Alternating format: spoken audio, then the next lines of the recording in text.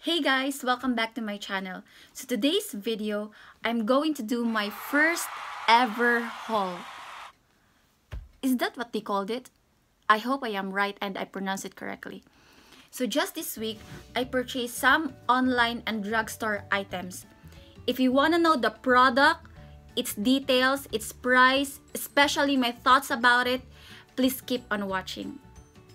By the way guys, before I start showing the products, I want to remind you that these products are not sponsored by anyone. Except from my allowance, I really do save.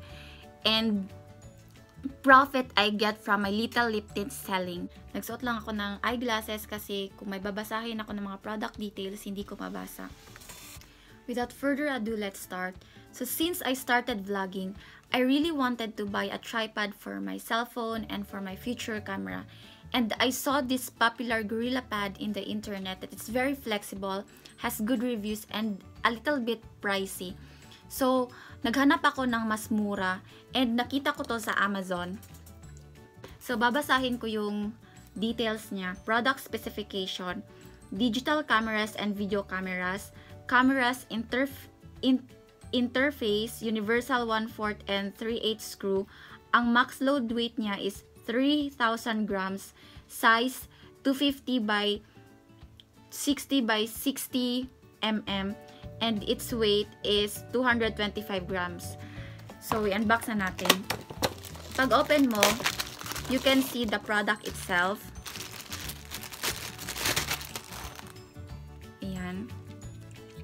What I really like about this is the joint is very flexible. Tapos, marorotate mo siya ng 360 degrees. Diba? Kita nyo? And then, you have your remote control. Open natin siya. See? You can hear that. Tapos, meron kang parang attachment kung sakaling gagamit ka ng camera. Tapos, meron ka ding manual kung paano mo siya gagamitin. Meron din siyang mga nakasulat dito sa likod, pero hindi ko siya mabasa. So, ita-translate ko na lang mamaya. So, the second product is the clip and rechargeable selfie ring light. So, i-unbox na natin siya.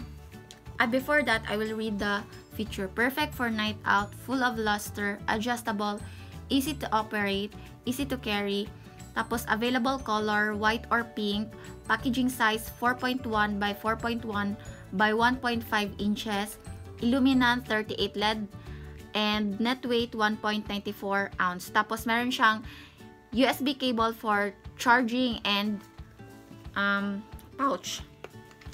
This costs around 1,300 yen, not included the shipping fee. So as you open, you can see the product itself, and then it has press button at the back.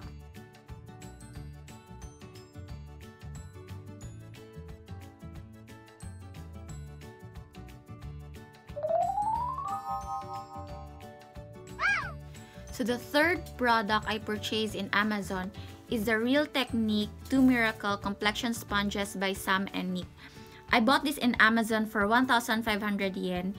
And this is a 3-in-1 sponge. So, it has instruction at the back. So, the flat edge contours around eyes and nose.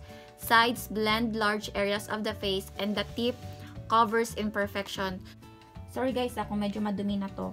Kasi, I put this on a test kanina. You may be wondering that this is so small and a little bit large yung nauna. But I proved this is real, the one that I ordered for myself, because the sponge looks bigger compared to the dry one. Nung binasa ko na siya, and it's so soft and it really blends well my foundation and concealer well. So speaking of fake, wait. I really wonder if the second sponge I bought for a friend is real or fake. I ordered this also in Amazon and its packaging is so different from the first one. So tingnan nyo, diba? Iba talaga siya. I sent an email to the seller that I am going to return the product because in the first place, the packaging should look the same in the picture like this. And then the picture they posted in the website is not this one. So the good thing is they will let me return the product and refund my money.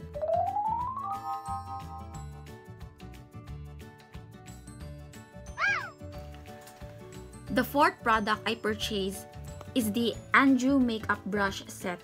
This costs 1,180 yen in Amazon, and I really like the packaging. The box is so cute and you have 8 pieces brushes inside.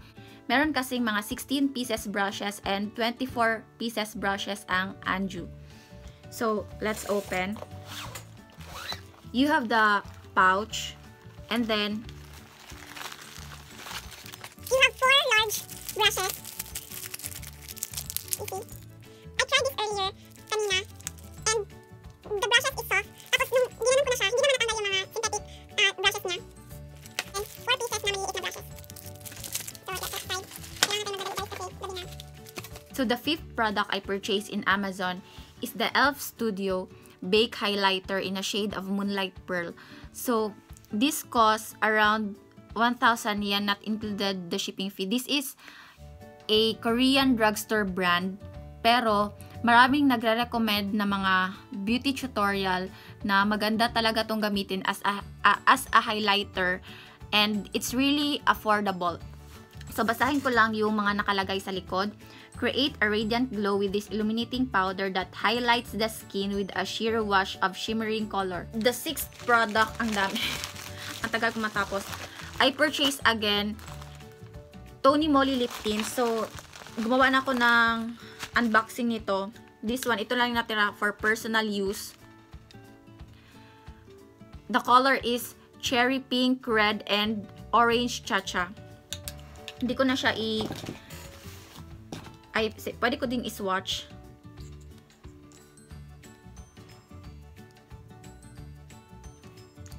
This is the cherry pink.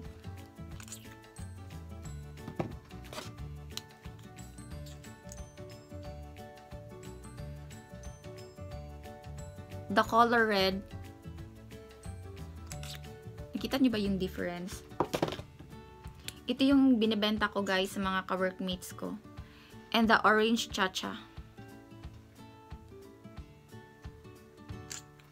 Tapos meron ding binigay na mga freebies. This is not for sale freebies. Merong banana milk. Let's open. Merong banana hand milk. Merong ginseng royal silk. Gusto ko siyang i-try later. Jeju Maya treatment cream. And then you have Decida 70% all-in-one cream. I don't know if sa skin or sa face ito gagamitin. I-research ko mamaya. So, kailangan natin magmadali kasi malapit na malubat ang aking cellphone. So you may be wondering guys, nag-iba na yung video quality ng aking video kasi nalobat na aking cellphone and ginamit ko na lang yung cellphone ng aking husband. And kung hindi ko na kasi ito matapos, maybe hindi ko na talaga ito magagawa. Because tomorrow, it's a busy day, and then next week, busy na din kami kasi may trabaho na kami, and I really can't quit my daytime job. So the last product that I wanna share with you is the Pond's Double White Day and Night Moisturizing Cream. So this is made in Japan. And the second one is the Pond's Double White Moist.